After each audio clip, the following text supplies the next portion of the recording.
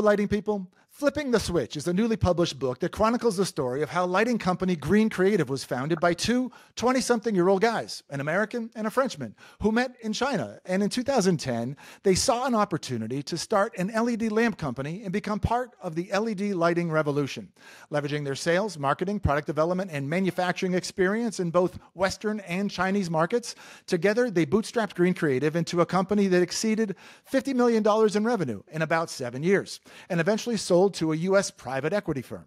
So we're pleased to be joined today by the co-founders of Green Creative and the co-authors of Flipping the Switch, Cole Zucker and Guillaume Vidal. Cole, Guillaume, thank you so much for joining us today. Cole, let's start with you. There's some great vignettes in your book called Lessons Learned, and one of those is called Being Seen is Half the Battle, a lesson that I think a lot of people who don't work for huge brands might find interesting. So tell us about that lesson for unknown or lesser known brands. Sure, that sounds great, and thank you very much for having us on today. So, as it relates to being seen, there's I'd say almost to a certain degree, a dependence within the industry where there's this expectation that you're going to have your reps calling on your customer, your distributors once a week, your outside salespeople once a month. The thing that I typically hear is that if you're not getting sales, it's because you're not spending enough time with the customer directly. And for me, when we were first breaking into the industry, one of the challenges we had was that while there wasn't really an established brand behind us, as a matter of fact, just a few months ago, it was Guillaume and I in our apartment in Shanghai, just discussing what this business would look like. So it was very difficult for ourselves to be able to tell you about how amazing the business was, how incredible the culture, the products, and all the things that we could bring value to your business. What that could look like.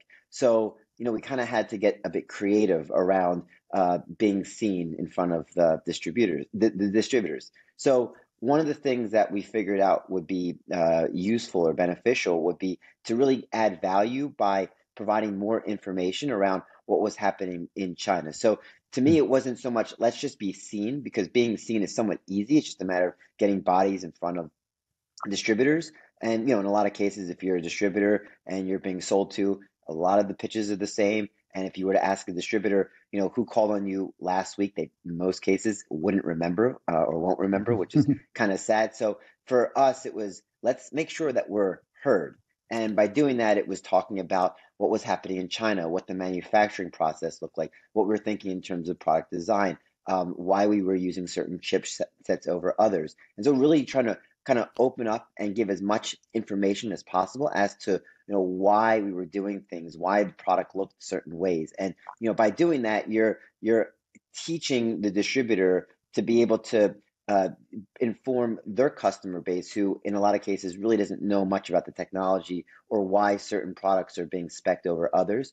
And so for me, it was very important to not just get in front of distributors, which obviously is a very critical piece to this business, but to really be able to coach and teach them as to what was happening from a technology perspective. And so that was one of the reasons we were able to have success very early on, is because distributors hadn't really been called on in that way before, and they appreciated that. So I think that was one of the factors to why we were able to grow.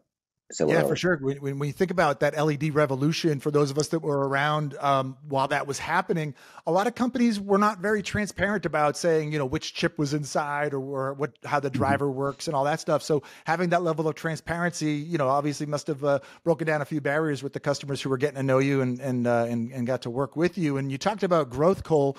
Let's switch to Guillaume, who spent most of this journey on in the China side of the equation. And when you think about the growth that you folks had, Guillaume, in 2012, the book says you were doing about 2 million, and then a year later, 8 million, which is great growth. But then in 2014, 24 million. So going from 2 to 8 to 24 million in a span of 2 years is insane.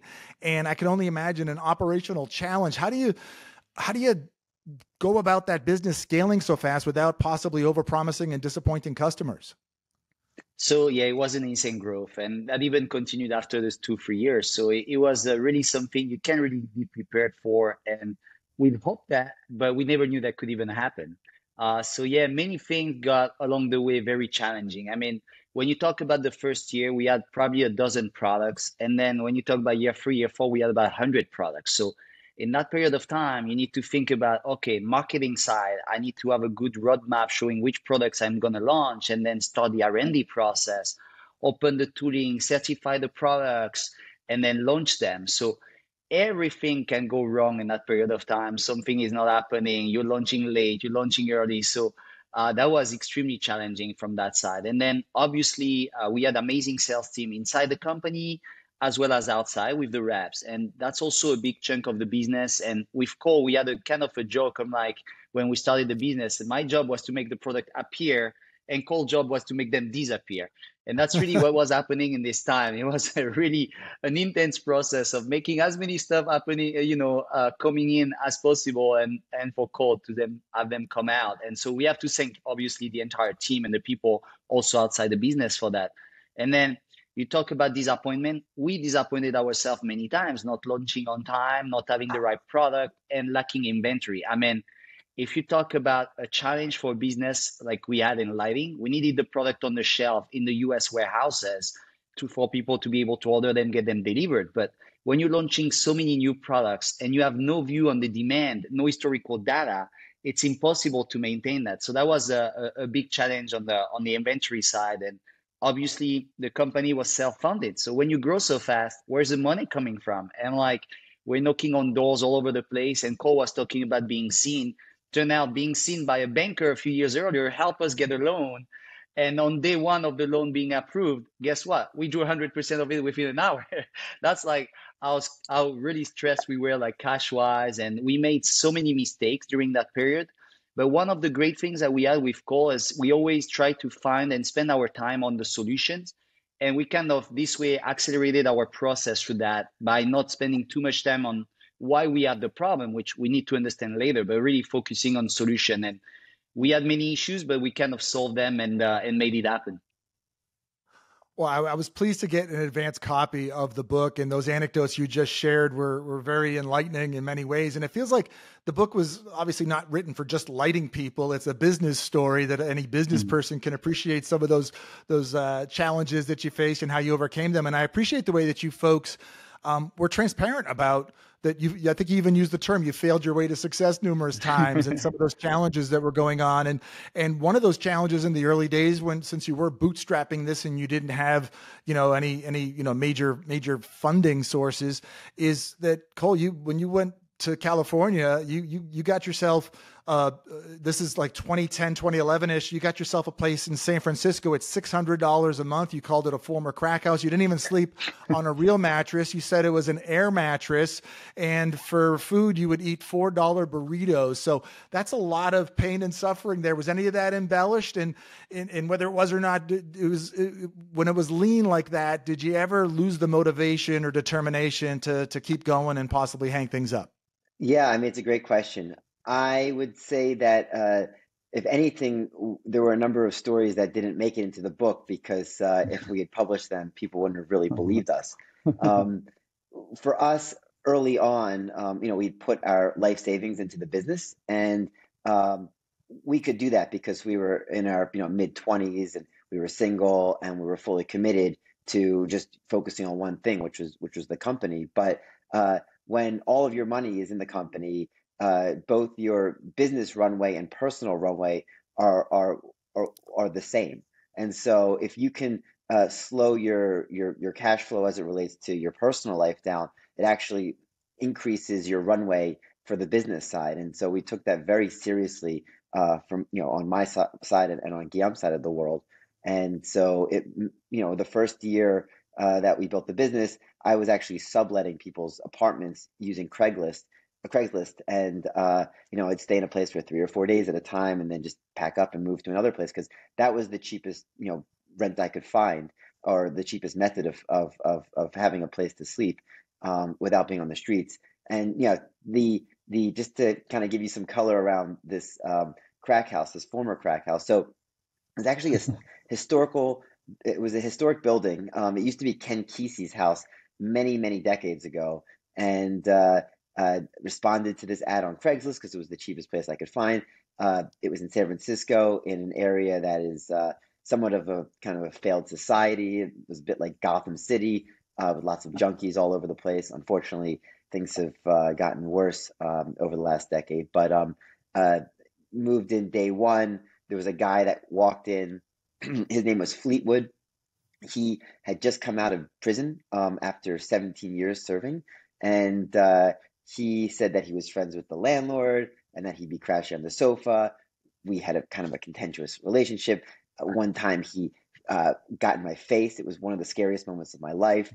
There's another time I walked in and like one of my doors in the apartment was open. So I called 911. I was afraid that there was an intruder and they came in guns blazing. It was like an episode of Cops, although nobody was there. But it was certainly an interesting experience. But, one of the things I kept telling myself while, going through this wild and crazy lifestyle was that this is going to be amazing content for my future book. And lo and behold, here we are. So in the end of the day, it all worked out.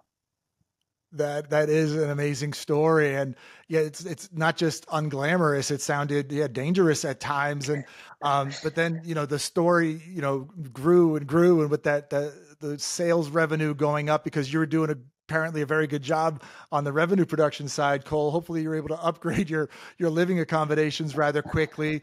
And then by 2017, you folks had exceeded over $50 million in sales and were being shopped around for potential acquisition. So Guillaume, tell us about that process. How tough were the negotiations? How many suitors, or did you have a long list of suitors, a short list of suitors? And were there any wrinkles along the way of your exit before you sold out to a U.S. private equity firm?